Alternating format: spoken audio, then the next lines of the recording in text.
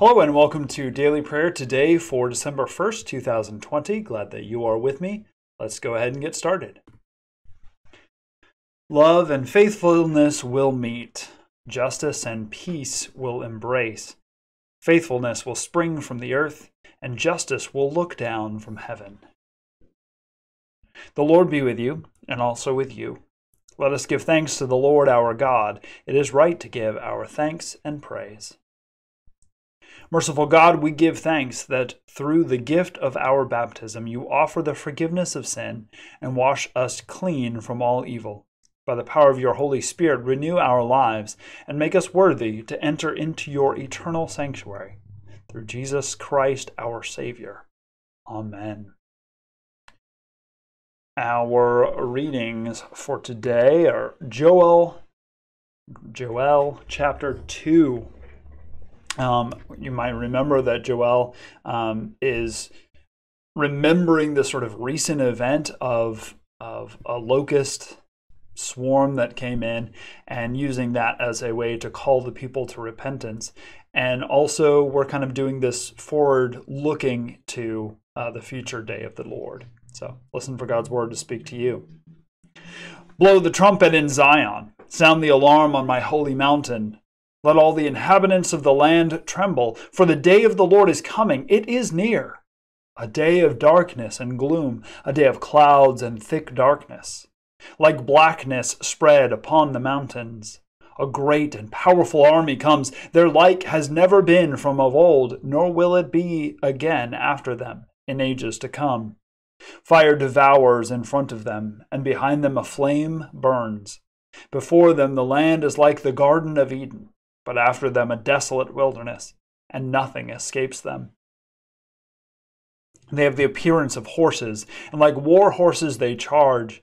As with the rumbling of chariots, they leap on the tops of the mountains, like the cracking of a flame of fire devouring the stubble, like a powerful army drawn up for battle. Before them peoples are in anguish, all faces grow pale. Like warriors they charge, like soldiers they scale the wall. Each keeps to its own course. They do not swerve from their paths. They do not jostle one another. Each keeps to its own track. They burst through the weapons and are not halted. They leap upon the city. They run upon the walls. They climb up into the houses. They enter through the windows like a thief. The earth quakes before them. The heavens tremble, the sun and the moon are darkened, and the stars withdraw their shining. The Lord utters his voice in the head of his army. How vast is his host! Numberless are those who obey his command. Truly, the day of the Lord is great, terrible indeed. Who can endure it? Yet even now, says the Lord, return to me with all your heart, with fasting, with weeping, and with mourning. Rend your hearts and not your clothing. Return to the Lord your God, for he is gracious and merciful, slow to anger and abounding in steadfast love, and relents from punishing. Who knows whether he will not turn and relent and leave a blessing behind him, a grain offering and a drink offering for the Lord your God? Blow the trumpet in Zion, sanctify a fast, call a solemn assembly, gather the people. Sanctify the congregation, assemble the aged, gather the children, even the infants at the breast. Let the bridegroom leave his room, and the bride her canopy. Between the vestibule and the altar, let the priests, the ministers of the Lord, weep. Let them say, spare your people, O Lord, and do not make your heritage a mockery, a byword among the nations. Why should it be said among the peoples, where is their God? Then the Lord became jealous for his land and had pity on his people. In response to his people, the Lord said, I am sending you grain, wine, and oil, and you will be satisfied. And I will no more make you a mockery among the nations. I will remove the northern army far from you and drive it into a parched and desolate land, its front into the eastern sea and its rear into the western sea. Its stench and foul smell will rise up. Surely he has done great things. Do not fear, O soil. Be glad and rejoice, for the Lord has done great things. Do not fear, you animals of the field, for the pastures of the wilderness are green. The tree bears its fruit. The fig tree and vine give their full yield. O children of Zion, be glad, and rejoice in the Lord your God, for he has given the early rain for your vindication. He has poured down for you abundant rain, the early and the later rain as before. The threshing floors shall be full of grain, the vats shall overflow with wine and oil. I will repay you for the years that the swarming locust has eaten, the hopper, the destroyer, and the cutter, my great army which I sent against you. You shall eat in plenty and be satisfied, and praise the name of the Lord your God, who has dealt wondrously with you, and my people shall never again be put to shame. You shall know that I am in the midst of Israel, and that I, the Lord, am your God, and there is no other, and my people shall never again be put to shame. Then afterwards, I will pour out my spirit on all flesh. Your sons and your daughters shall prophesy, your old men shall dream dreams, and your young men shall see visions. Even on the male and female slaves in those days I will pour out my spirit. I will show portents in the heavens and on the earth, blood and fire and columns of smoke. The sun shall be turned to darkness and the moon to blood, before the great and terrible day of the Lord comes. Then everyone who calls on the name of the Lord shall be saved. For in Mount Zion and in Jerusalem there shall be those who escape, as the Lord has said, and among the survivors shall be those whom the Lord calls. The word of the Lord. Thanks be to God. All right. So Joel, again, uses this image of these locusts that are attacking, and it sort of morphs, the language morphs, where it is no longer describing this swarm of locusts, but this great and terrible army coming. He is shifting from this reflecting on a day of the Lord that has already come to a day of the Lord that is yet to be. And uses this again to call the people to repentance, call the people to turn from their wicked ways. Again, he doesn't mention specifically what it is, because he and hopefully those who are hearing his words are steeped in the prophets. They know that all of the things that they have done that they should not have done, their worshiping of other gods, their lack of justice and righteousness, their continued just doing things that are good for themselves and not for others, all of these sorts of things, right? He says, repent from those things. Even then, the Lord, who is gracious and merciful, slow to anger and abounding in steadfast love, who relents from punishing, even now God will turn from the wrath that is planned and bring about good. And that good is this overflowing of wine and oil and grain and all of these sorts of things. God will restore everything that was taken away during the time of these locusts. God is even more willing to bless than God is willing to punish. This is a God of abundance. This is a God who, yes, sometimes uses punishment as ways to refocus us, but who gives back more and more and blesses more and more and restores to us all the things that have been lost. Not only does God give back all of those material things, but God here promises through Joel that God's own Spirit will be poured out on all flesh as this sort of extravagant overabundance, right? Not the Holy Spirit that is, the Word of God was rare in the days of Samuel. It says in 1 Samuel, right? Just the Word of God being so rare that even Samuel didn't recognize the Word, the voice of God. To this over just blessing of the Spirit at Pentecost, where the Spirit is poured out on all flesh, where today all of us have the ability and are even encouraged to listen and commune with the Holy Spirit, to work with the very Spirit of the living God that calls us, that draws us to the presence of the Lord. Joel is here promising this, that not only will God restore our fortunes, not only will God restore our place, but God will restore and give us even more of God's presence than even we had before. This is especially in a post-exilic Jerusalem, when the temple has been destroyed, where even when it is rebuilt, it's just a shadow of what it used to be, where the very presence of God, according to Ezekiel, has actually gone away from the temple itself. God is promising God's own abundant Spirit on all of us, with all of us. This is a great thing to hold on to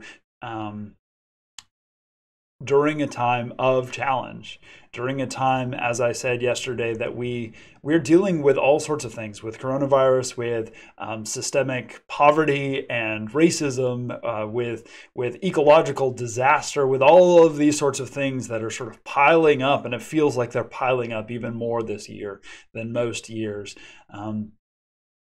We can take not only the note that God is maybe at work in us and through us in order to repent, to turn from wickedness, to turn from the ways that we grieve God, where we are not in good relationship with God, with one another, and with creation.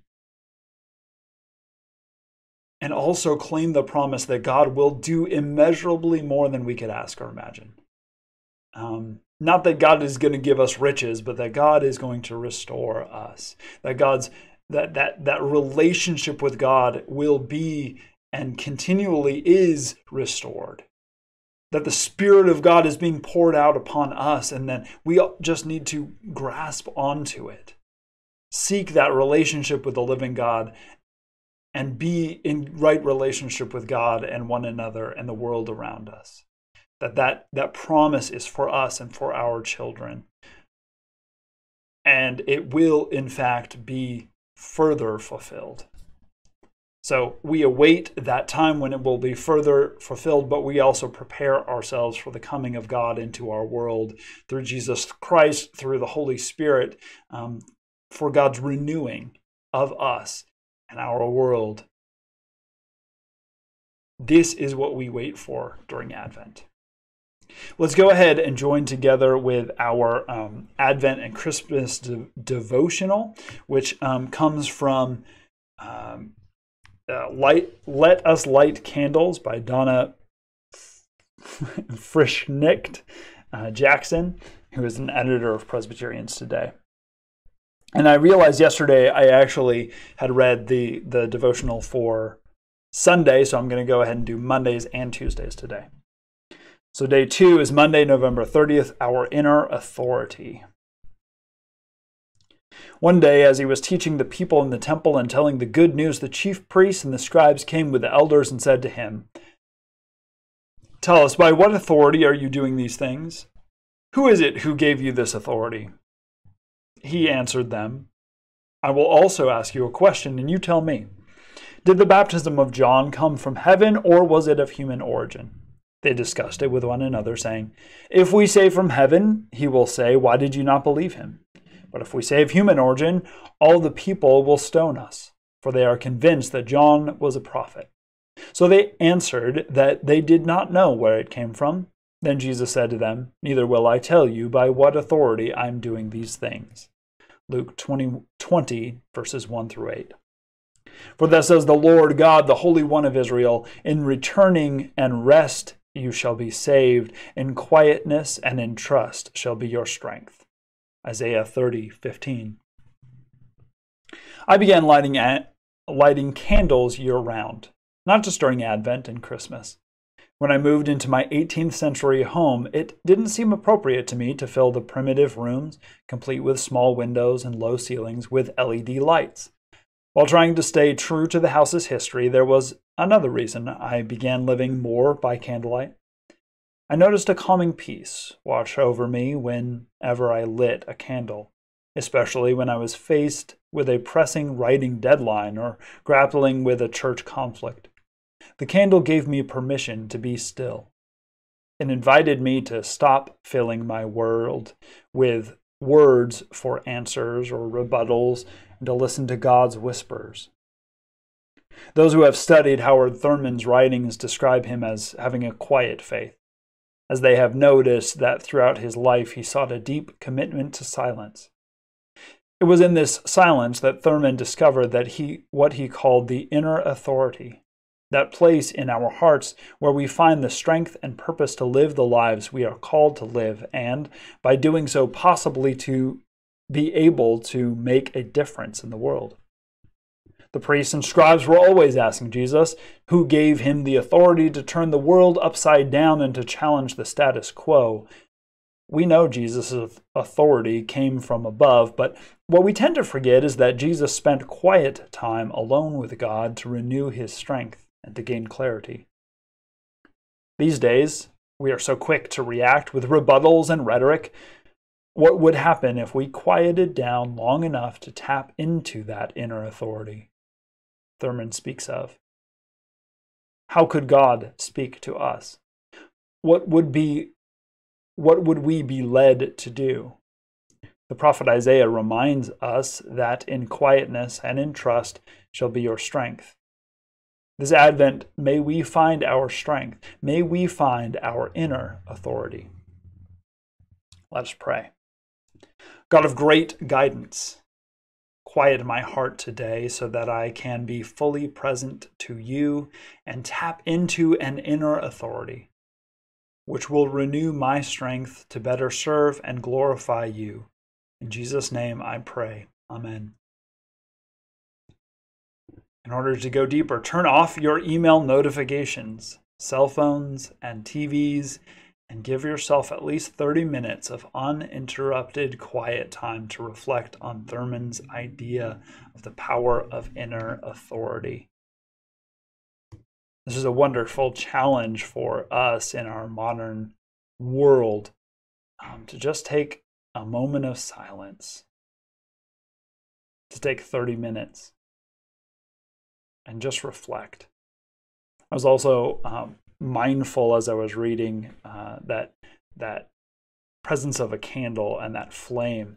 I was just reading about, I believe it's the Seminole tribe in Florida, sees a sacredness of fire, that's through fire we can commune with those who have come before, which is just an interesting, there's something about fire and flame that really speaks to us as human beings. Let's look at day 3 as well. Tuesday, December 1st, seeking a gracious spirit. How the faithful city has become a whore, she that was full of justice, righteousness, lodged in her, but now murderers. Your silver has become dross, your wine is mixed with water, your princes are rebels and companions of thieves. Everyone loves a bribe and runs after gifts. They do not defend the orphan, the widow's cause does not come before them. Isaiah 1:21-23. Who can separate us from the love of Christ? Will hardship, or distress, or persecution, or famine, or nakedness, or peril, or sword? Romans 8:35. I used to skim over scripture passages that didn't seem holly-jolly to me during this supposedly holly-jolly season. After all, who wants to hear about once faithful people losing their way to the point where God's wrath is invoked? I don't ignore these passages anymore. Maybe it's a sign that I'm getting the wisdom that I heard comes with age. While I can't be certain of possessing such wisdom, I'm certain that Advent is not a time to skim over the evil and injustices of this world. If anything, Advent is a time to face the darkness, holding on to God's promised light. As we confront the injustices, we must remember to have a gracious spirit. Howard Thurman spoke of this gracious spirit as one that doesn't gloss over the stark, brutal nature of evil. Rather, he said a gracious spirit was what helped him see clearly and stay mindful that even as I resist evil, I share the guilt of evil. In his book, The Mood of Christmas, Thurman wrote, I am aware that the light not only illumines, but it also burns. Chris Singleton, a former professional baseball player, has a gracious spirit. His mother, Sharonda Coleman Singleton, was one of the Emmanuel Nine, the men and women who were killed in the June 2015 shooting at Emmanuel African Methodist Episcopal Church in Charleston, South Carolina. Amid the carnage, the world not only learned about each of these people, including Chris's mom, who was said to have a deep faith and a smile that lit up a room, the world also learned that what forgiveness looks like as family members spoke words that elevated love over hate. Sadly, this would not be the last act of violence against people of color in the United States. Seeking a way to honor his mother and to keep a conversation going and how important it is to set aside differences, Chris, on the 5th anniversary of the shooting, released a children's book, Different. The book, he told a local newspaper, shares the message of the importance of love and unity, and how we need to celebrate each person's uniqueness. Like Howard Thurman, Chris Singleton isn't ignoring the evil in the world, but is seeking a gracious spirit in dealing with the injustices of the world. May we join in seeking that spirit as well. Let us pray. Loving God, we thank you for the gift of Jesus, your Son, who modeled for us the power of forgiveness as he died on the cross. Help us remember we are all standing in the need of grace, and that the greatest gift we can give this season is to find ways to elevate love over hate. In Jesus' name we pray. Amen. And our challenge to go deeper is today, let us do two things that are very difficult to do. First, let us confess how we might be adding to the injustices of this world. Second, let us commit to moving forward in ways that elevate God's love for all. This goes very well along with reading from Joel, right? This is this call to confession, this call to really acknowledge who we are, the ways that we have messed up, the ways that we do not live up to God's high standard for us. It's part of the work that we have here for this season of Advent.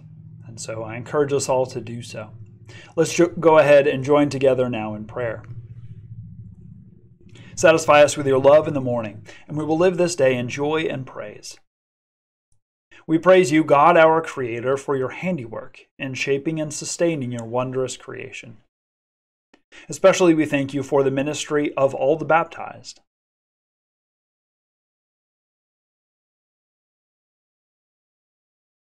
Those who provide for public safety and well-being.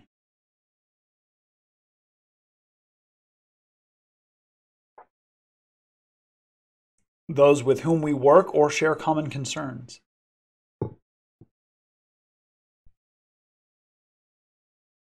Opportunities to share good news with others.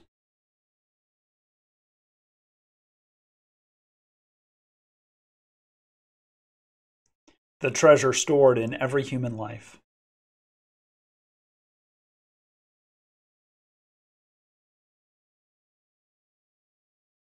People of God, for what else do we give thanks?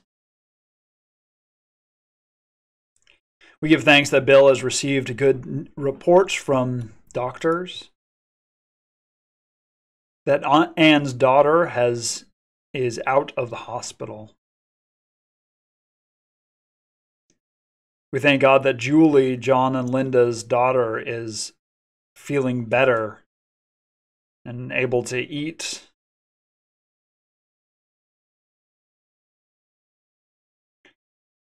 We thank God that Tony, Lori, and Portia have all received negative tests for COVID.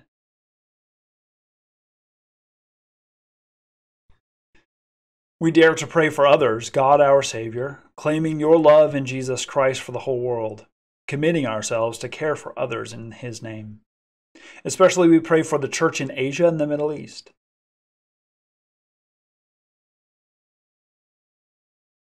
Those who seek to save the earth from destruction.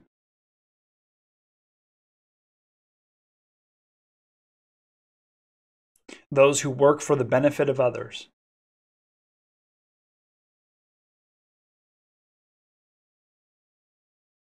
Those who cannot work today.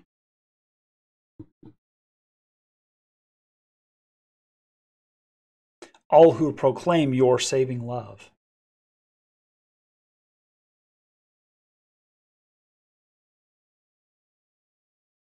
People of God, for what else do we pray? We pray for David II and Sophia, who are both recovering from COVID-19. We lift up Debbie and her hand. We also lift up Debbie's friend, Pat, who's waiting on tests for pancreatic cancer. We pray for Teddy, a friend of Bill's who is undergoing cardiac bypass surgery in December, as well as James, who's having bypass surgery.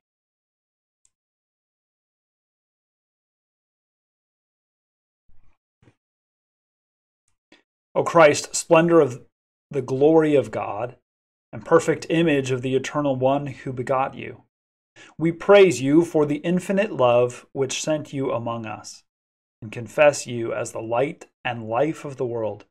And we adore you as our Lord and our God, now and forever. Amen. Now let us continue to pray using the words that Christ taught us, saying, Our Father, who art in heaven, hallowed be thy name. Thy kingdom come, thy will be done on earth as it is in heaven. Give us this day our daily bread, and forgive us our debts as we forgive our debtors. Lead us not into temptation, but deliver us from evil. For thine is the kingdom, and the power, and the glory forever. Amen. Now may the God of hope fill us with all joy and peace, through the power of the Holy Spirit. Amen. Bless the Lord. The Lord's name be praised. Thank you so much for joining me today for Daily Prayer. Join me tomorrow for some more. Like this video, share it with someone else, click on the subscription and the notification button, and go to our website, johncalvinchurch.org, for more information. Our liturgy today came from the Book of Common Worship of the Presbyterian Church USA 2018 edition, and our readings came from the New Revised Standard Version of the Bible. Our devotion came from Let Us Light Candles by Donna, Frischknecht Jackson, and Presbyterians today. Thank you so much for joining me. Have a very blessed day, and we'll see you next time. Bye.